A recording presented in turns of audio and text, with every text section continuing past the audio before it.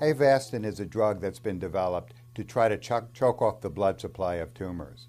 It's been used to treat breast cancer, and initially it looked like the results were promising.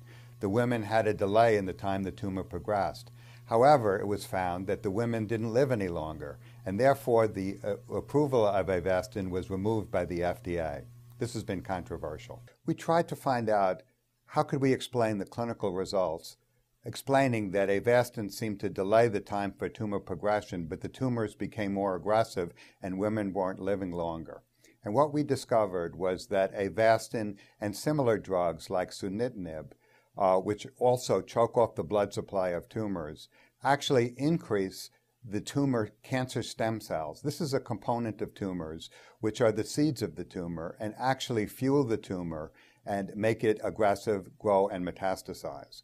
So while Avastin is able to stop the growth of the bulk of tumor cells, it actually fuels the cancer stem cells. The good news is that this really points to a new direction of how can we make drugs like Avastin actually effective.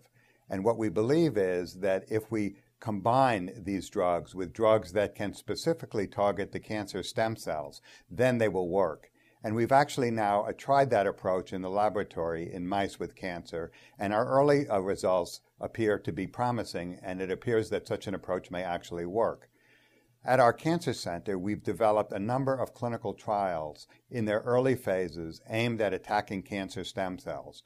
The hope for the future is that we can take these cancer stem cell targeted agents and combine them with agents such as Avastin and really benefit women with cancer. We are now working on our laboratory studies to determine what are the best combinations of cancer stem cell inhibitors and anti-angiogenic agents.